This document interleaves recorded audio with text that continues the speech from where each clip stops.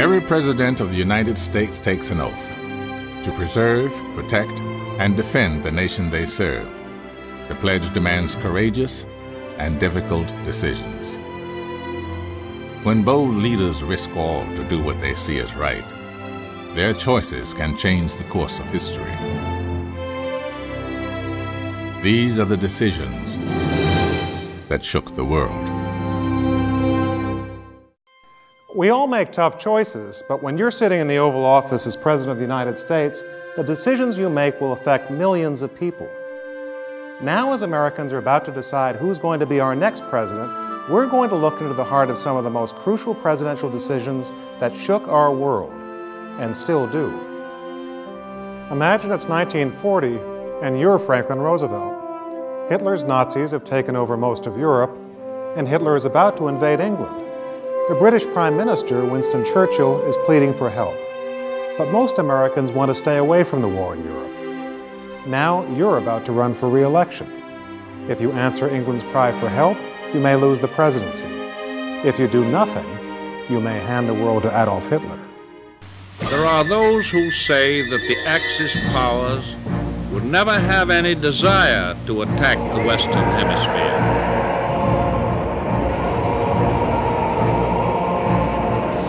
This is the same dangerous form of wishful thinking which has destroyed the powers of resistance of so many conquered peoples. It is May of 1940, and Adolf Hitler is determined to conquer all of Europe. America remains on the sidelines, still bitter over the huge loss of life during the Great War. In the final year of his second term, President Franklin Roosevelt knows that if Europe falls, America will be left alone to face Hitler. Roosevelt must decide if he's prepared to do whatever he deems necessary to preserve and protect the United States, even if it means challenging the courts, the Congress, and the American people. Civilization was on the line. Freedom was on the line. The future of Europe and the world was on the line. He knew, sure, sooner or later, the American people would do the right thing. But they didn't and couldn't see the world the way he did. They couldn't have known what he knew. In 1940, Franklin Roosevelt knew that he might have to skate to the edge of telling untruths and even breaking the law. He didn't want to do it, but if it was necessary, he was ready. And as a matter of fact, he actually even faced the possibility of impeachment. He believed that desperate times required desperate measures, and sometimes the Constitution and the Congress had to catch up.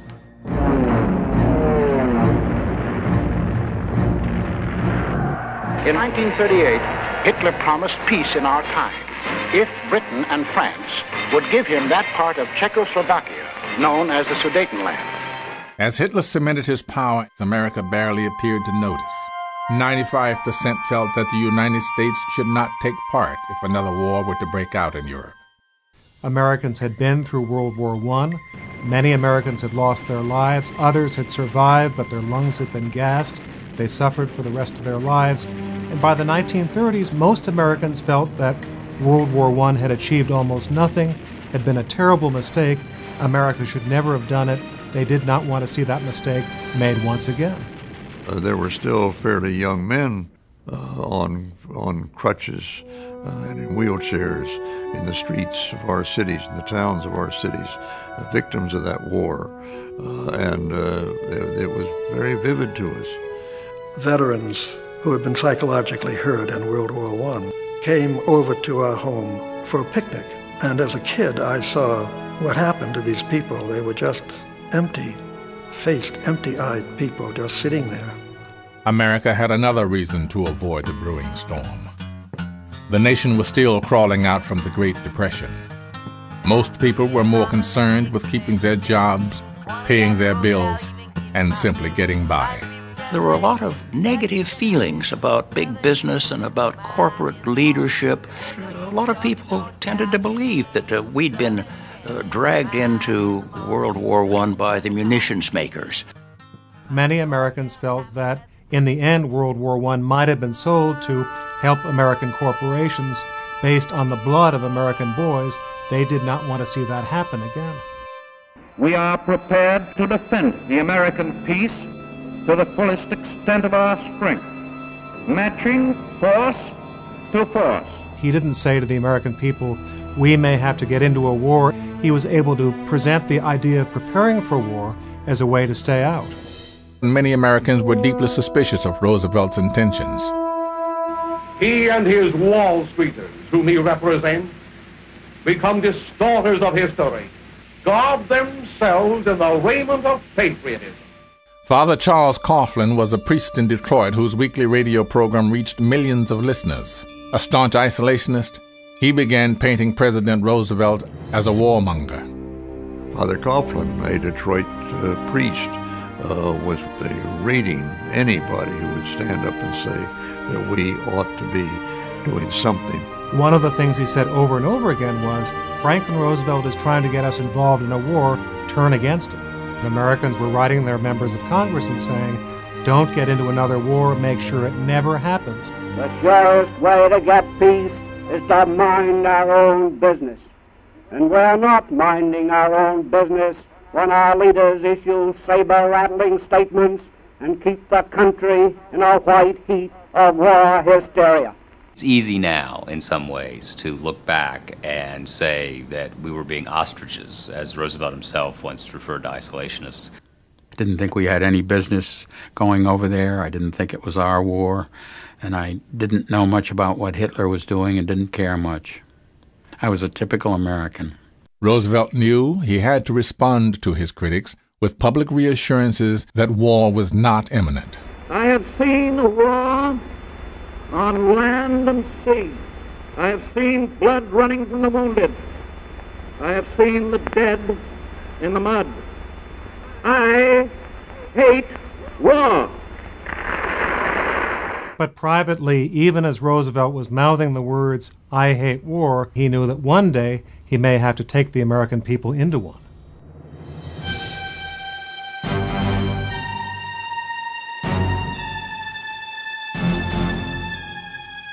In September of 1939, Hitler reveals his larger ambitions for European domination with his infamous blitzkrieg against Poland.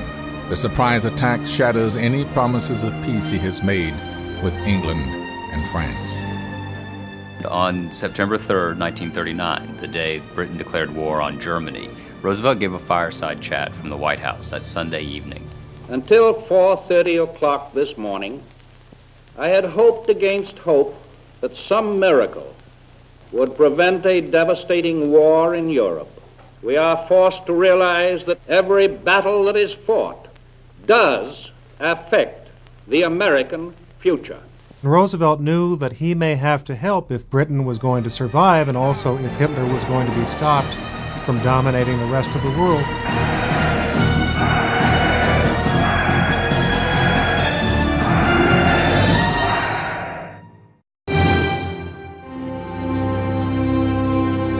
On September 11th, just days after England and France declare war on Germany, Roosevelt reaches out to then Lord of the Admiralty Winston Churchill with a simple letter. I shall at all times welcome it if you will keep in touch personally with anything you want me to know about. Churchill, as he put it, responded with alacrity, which is a polite way of saying he wrote back as fast as he possibly could. Churchill always believed that ultimately victory depended on America, on the New World. It is the start of a correspondence between the two men that will amount to almost 2,000 exchanges, ending only with President Roosevelt's death in 1945. Franklin Roosevelt began writing secret letters to Winston Churchill, and he knew if it ever became public, Americans could quickly turn against him. Roosevelt knows he must find a way to help the British, or America could be the only nation left to stop Hitler from dominating the world. So long as war exists on earth, there will be some danger, even to the nation that most ardently desires peace. Roosevelt was the first great leader who said what I believe, which is that we live in a completely interdependent world and we'd better learn how to live together. Otherwise, we'll be driven apart.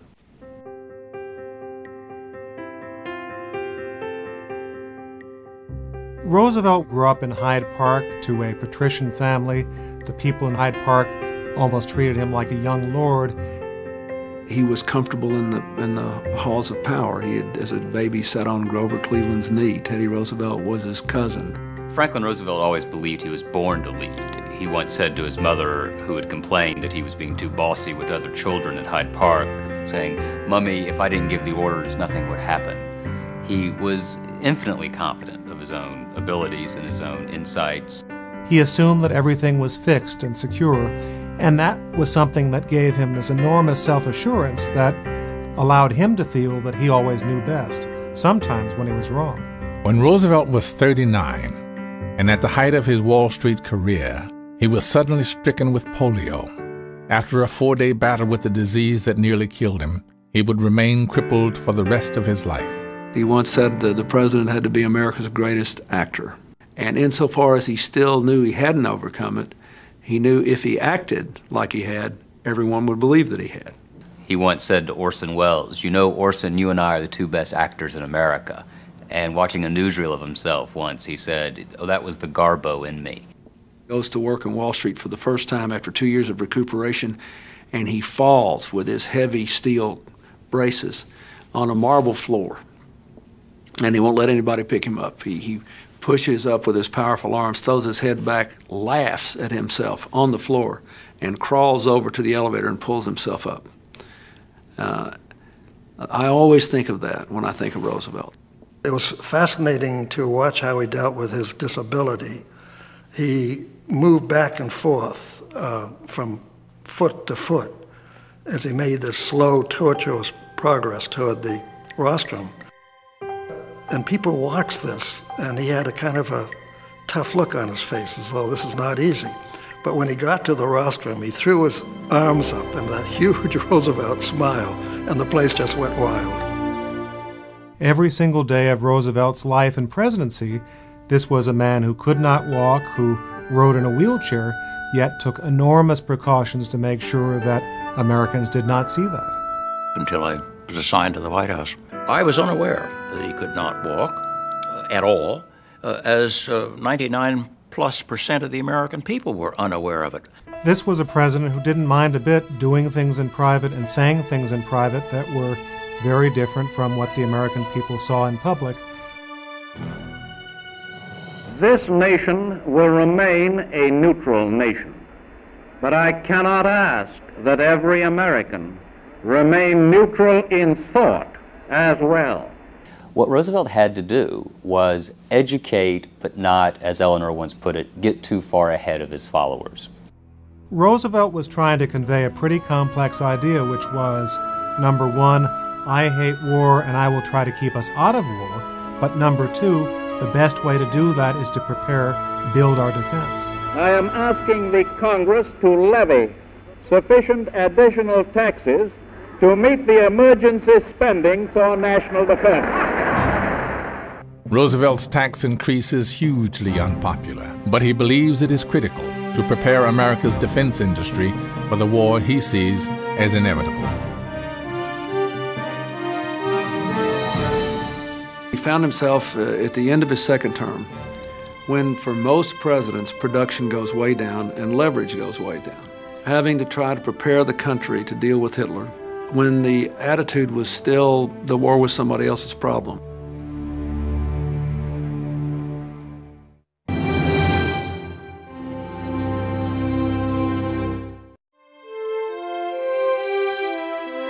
Though most of America still considers Hitler to be Europe's problem, there are signs that the Führer's reach has extended across the Atlantic.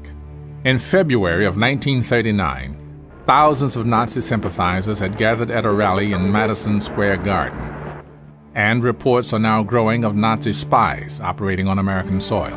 Now listen to a word from Mr. Hoover, chief of the G-men. The recent landing of saboteurs from Nazi submarines sounded a new alert for all Americans. They were apprehended before they could carry out their plans of destruction.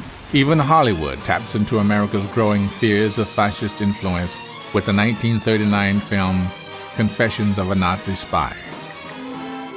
spies, saboteurs, and traitors are the actors in this new strategy. Roosevelt believed very much in espionage. He loved spies. He loved the idea of what we would call the shadow war. Roosevelt wanted to conduct surveillance. He tried to get the Supreme Court to agree to something so relatively inoffensive as wiretapping Nazi spies operating in Washington. In his zeal to uncover acts of espionage, Roosevelt faces a problem.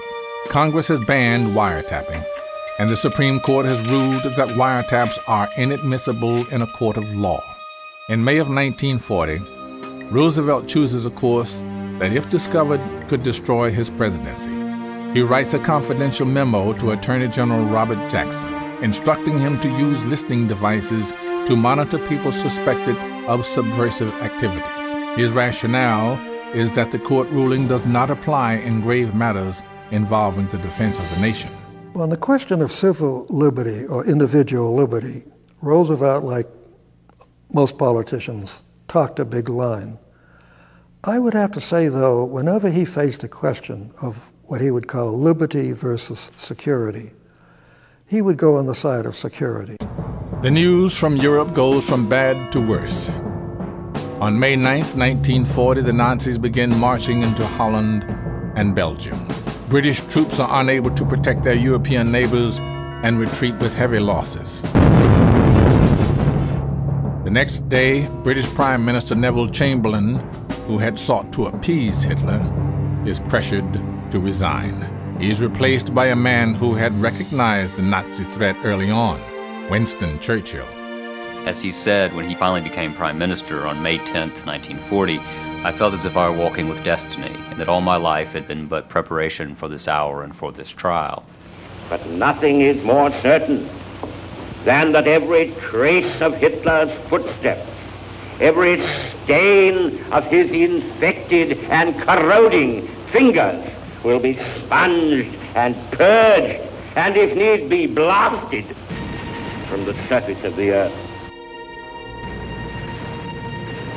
On that same afternoon, a note was brought to Franklin Roosevelt saying that Churchill had become Prime Minister, and Roosevelt was meeting with his cabinet and looked around and said, "Well, I suppose Churchill is the best man England has, even if he is drunk half the time." This did not begin well. The Nazis are marching ahead at the fastest speed a conquering army has moved in all history. All roads in France are choked with slow-moving masses of refugees. By then, the British were fighting for their lives against Adolf Hitler, and Roosevelt knew that he may have to help if Britain was going to survive, and also if Hitler was going to be stopped from dominating the rest of the world.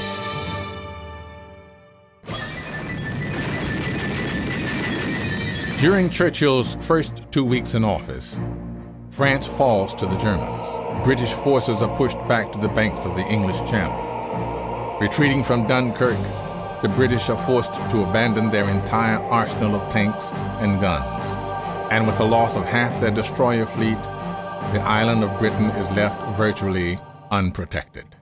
In a private letter to Roosevelt, a desperate Churchill writes, "I trust you realize, Mr. President, that the voice and force of the United States may count for nothing if they are withheld too long. You may have a completely subjugated, Nazified Europe established with astonishing swiftness, and the weight may be more than we can bear." Roosevelt was in a situation in which Americans were looking for almost any sign that he was doing something in secret to drag them into a war. The kind of thing they would have worried about was a secret correspondence between an American president and a British prime minister. Churchill implores his American counterpart for help, asking for tanks, guns, aircraft, and 40 to 50 destroyers. But Roosevelt's hands are tied. The law specifically forbids America from giving or selling weapons to any nation at war.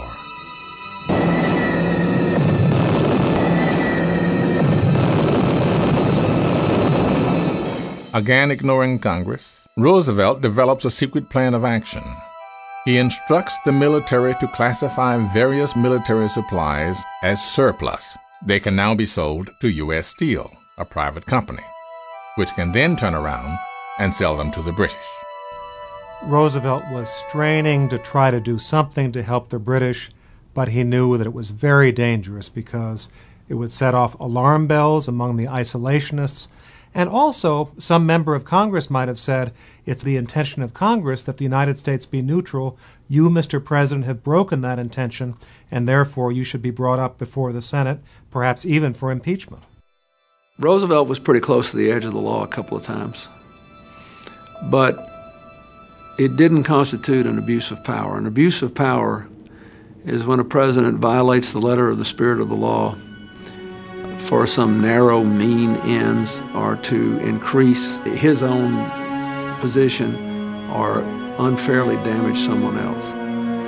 Roosevelt was trying to save America and freedom.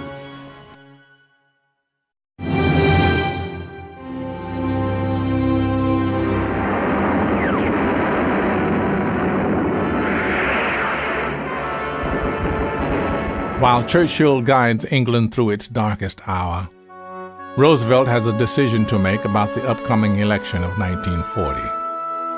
No American president has ever run for a third term. I had no expectation that Roosevelt would even think of a third term. The two-term pattern was so firmly set that it was almost as though it were a constitutional requirement. By the Democratic Convention in July, Roosevelt still hasn't formally announced his candidacy, but he does arrange to be nominated by acclamation. Roosevelt was not only happy to run for a third term, he was darned eager. The talk that he was being drafted somewhat against his will and that he wanted really to go back and be a farmer at Hyde Park was just so much nonsense.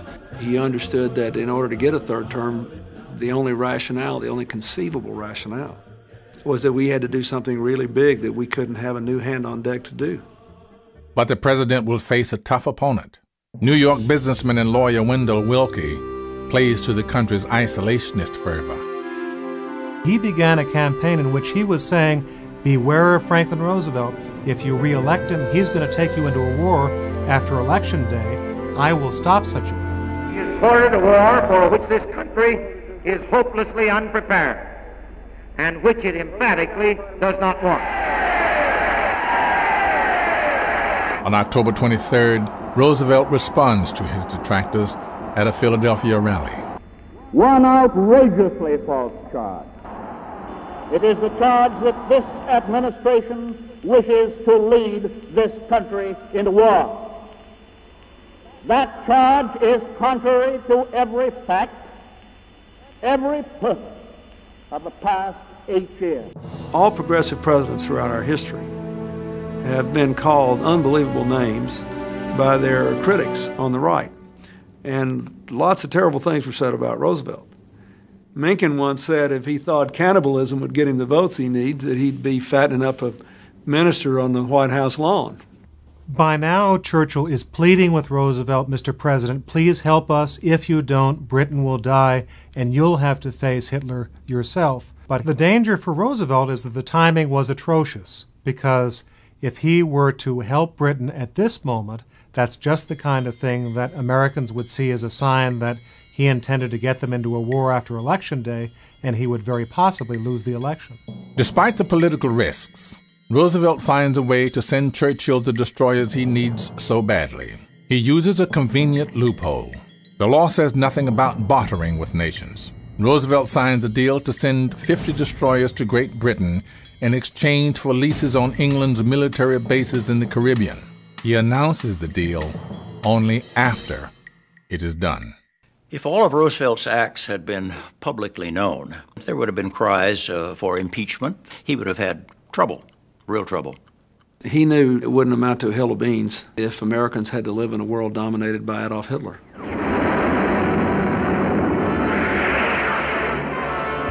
I think that we in America were first alarmed with the possibility that we might be drawn into the war in Europe when it became apparent that England might fall. On September 7th, 1940, Germany unleashes a devastating air raid on London. Hundreds are killed in a matter of minutes.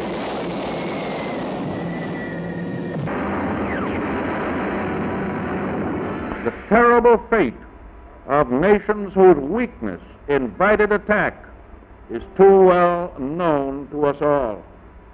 We must and we will marshal our great potential strength to fend off war from our shores.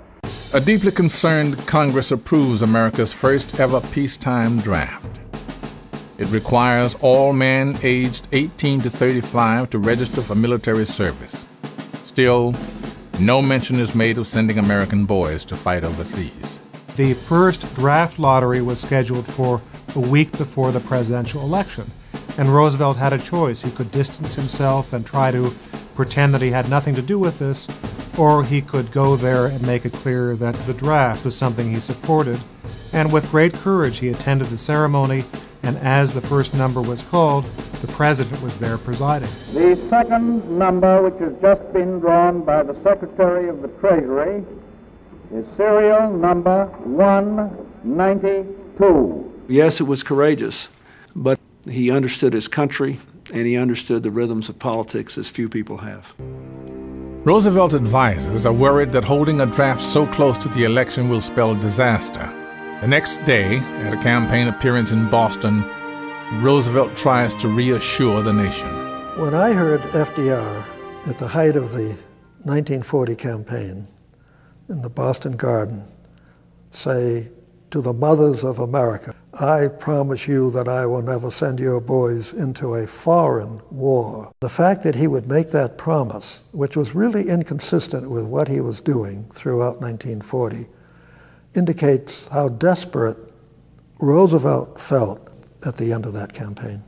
I should add that he did say foreign wars, and when war finally broke out, he said, well, that's not a foreign war. That's Roosevelt at his Machiavellian best.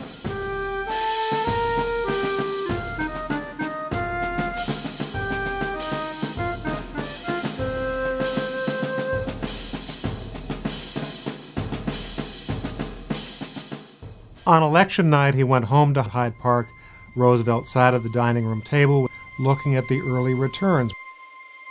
Suddenly, he said to one of his aides, "I want everyone out of here. I mean everyone." They were all taken out of the room, the doors closed.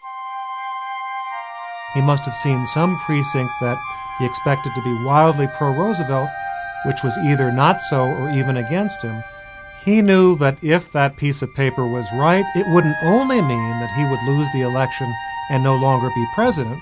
From his point of view, the next president would have been Wendell Willkie, and you can imagine that he was sitting there alone, facing the idea that perhaps he was about to see the end of Western civilization.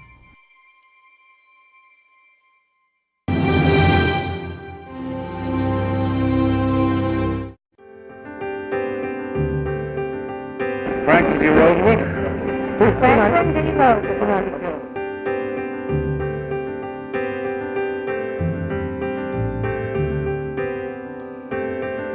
I thought the 40 election was going to be terribly close, so close that I wasn't willing to try and predict myself whether it would be Roosevelt or Willkie. Polls showed Willkie almost even with him. I don't recall that Willkie ever got ahead, but it was a very close race by the polls. On election night of 1940, traditional Democratic areas in New England that should be pro-Roosevelt are coming out for Willkie, especially the working-class Irish neighborhoods, where anti-British sentiment runs high. People who were Irish American were very worried about getting into a war, especially to help the hated British. Of course, as the returns then came in, Roosevelt ultimately won the election. By vote of the majority of the citizens of the United States, Franklin Roosevelt is elected president. Roosevelt becomes America's first three-term president. After the election, he feels a lot more free. He knows that Americans will be worried if he does anything overtly to help the British, but at the very least, he can't lose the election. There will be no bottlenecks in our determination to aid Great Britain. We must be the great arsenal of democracy. For us, this is an emergency as serious as war itself. Roosevelt now came up with what was called the Lend-Lease program, another way of getting more military aid to Britain, in a way that looked like a good deal for the United States. And he makes the point to Americans, don't worry, this is not being done to take you into a war. It's to try to brace the British so that they can stand up to Hitler rather than Americans. Roosevelt lays out his program to Congress in his 1941 State of the Union address. It will be called the Lend-Lease Act. They do not need manpower, but they do need billions of dollars worth of the weapons of defense. We cannot and we will not tell them that they must surrender merely because of present inability to pay for the weapons which we know they must have. It was a complicated program by which ships, guns, food, oil, all sorts of things went from the United States to Britain, basically on account, on credit. Winston Churchill was given a very large Visa card. The opponents of this legislation intend to keep up the fight, to keep American boys out of the Holocaust of Europe's wars. Roosevelt decides to send an envoy to Winston Churchill to assure Churchill of American help, and he sends, of all people, Wendell Willkie. Willkie carries with him a handwritten note from Roosevelt to Churchill. It reads in part, "Wendell Willkie will give you this. He's truly helping to keep politics out over here." Roosevelt's political gambit is a success. When Willkie returns in early February, the former isolationist addresses Congress on behalf of Roosevelt's Lend-Lease Act. Now I'm as much opposed as any man in America to undue concentration of power in the chief executive. And may I say that I did my best to remove that power from the present executive. I would much prefer to have the impetus to come from Congress if this bill could be adopted with a nonpartisan and almost a unanimous vote. On March 8th, after bitter debate, Congress approves the plan. Churchill will get his arsenal. That summer, Roosevelt escalates the drive for preparedness. He orders U.S. warships to accompany British vessels crossing the Atlantic, claiming it is his prerogative as commander-in-chief. In the middle of 1941, he finally extended essentially the protected zone of sea traffic. He was very worried about U-boat warfare, the German submarines that were in the Atlantic taking shots at our supply ships and troop ships. Roosevelt was skating on very thin ice with the assignments he gave to our Navy to escort British ships. He might well have been violating the Neutrality Act and various other statutes on the books. If an American ship had been hit by a German submarine, which was very possible, that would have created an incident that would have allowed Roosevelt to say, we're essentially at war with Germany. And in the wake of that, most Americans would have felt that America was attacked and we were in a righteous cause. Whether Roosevelt was doing that with that intention, we'll never know. In August of 1941, Roosevelt and Churchill agreed to hold a top-secret meeting at sea, just off the coast of Newfoundland. Though they have been corresponding for almost 2 years, it is the first time the President and Prime Minister have met as leaders.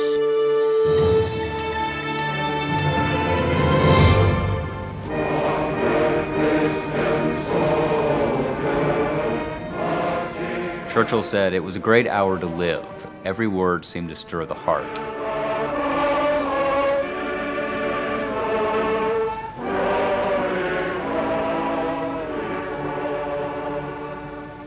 This was in many ways a marriage ceremony between the British Navy and the American Navy, and the British Prime Minister and the American Prime Minister.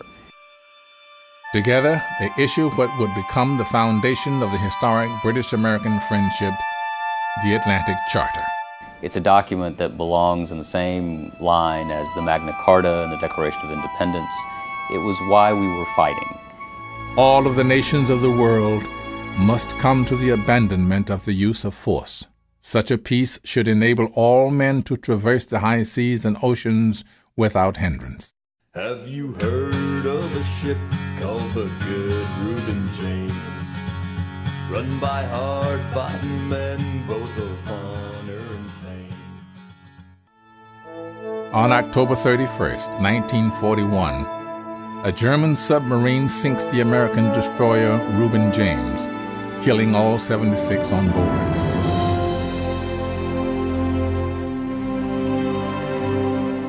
Hitler has attacked shipping in areas close to the Americas. We have wished to avoid shooting, but the shooting has started. That was only part of the story. We'd been chasing that submarine for some little time, and I think the first attack was by us, not by the Germans. Had all the facts of the assignment of Atlantic ship fleets been known, Roosevelt would have had a very rough time of it on Capitol Hill. History has recorded who fired the first shot. In the long run, however, all that will matter is who fired the last shot. But even this heinous act is not enough to convince Americans of the need to go to war. That would come just over a month later, on a day that will live in infamy.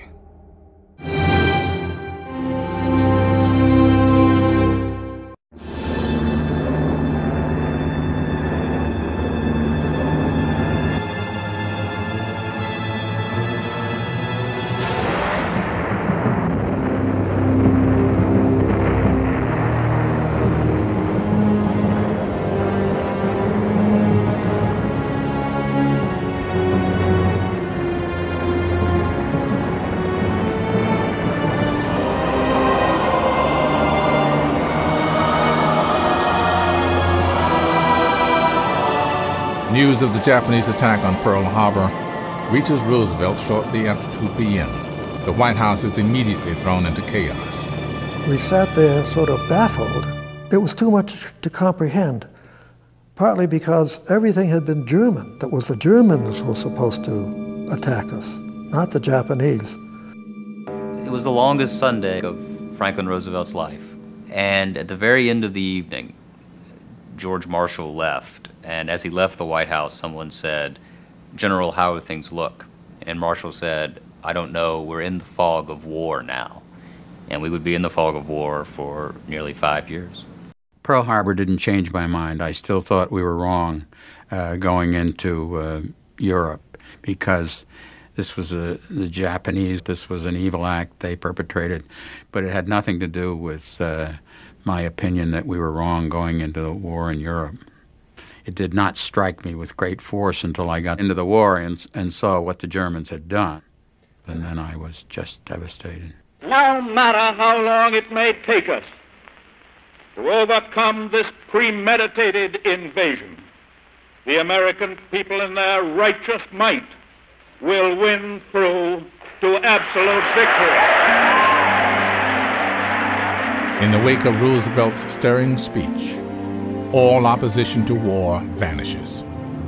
Congress officially approved a declaration of war with Japan. Isolationism was essentially dead. The nation was essentially united in response to this terrible attack, and not only united, but prepared. The capital had been utterly transformed from a bastion of isolationism looking inward into a wartime, go-get-'em capital. Put our Navy into the Atlantic instantly, as if it had been in the starting gate for some time, which it probably had been, thanks to Roosevelt. Pearl Harbor just really saved the British in that respect. Churchill arrived in Washington on the 22nd of December, 1941. At this moment, when you are entering the war, the proof that with proper weapons and proper organization, we are able to beat the life out of the savage Nazi. And the room was electric. One of the reporters said that the effect was instantaneous, and that Roosevelt seemed delighted, like an old trooper who was pleased to see a protege master a stage he had so long dominated. The coming war will spur America into a tremendous demonstration of industrial might. We must increase production facilities for everything needed for the Army and Navy for national defense. I believe that this nation should plan at this time a program that will provide us with 50,000 military and naval planes.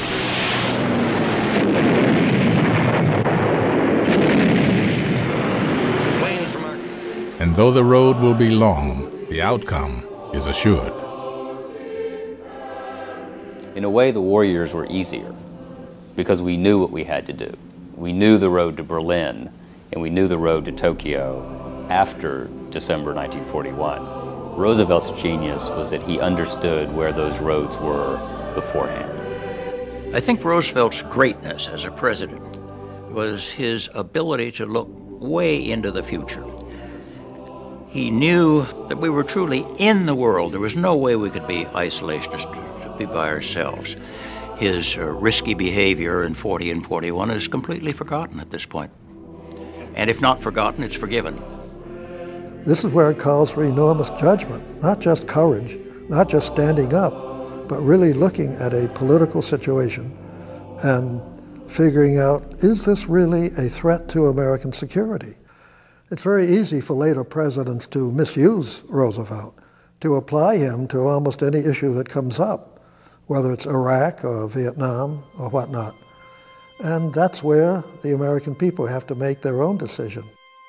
Whenever you look at something in history, you're always looking at ends versus means. We now know that Franklin Roosevelt came very close to breaking the law, telling lies to the American people, doing other pretty bad things, but did so in order to protect Western civilization. Well, I think there's always a temptation for a president who knows the intricacies of international affairs to make a private decision. This action needs to be taken.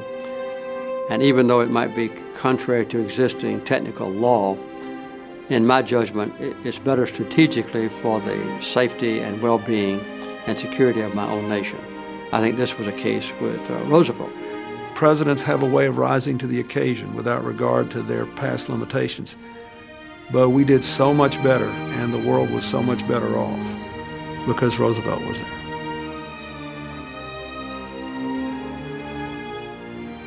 Had Roosevelt not done what he did and in the way he did it, this country, the United States, the entire world would be a very ugly place. I think it's not too much to say that thanks to Franklin Roosevelt, Western civilization was saved.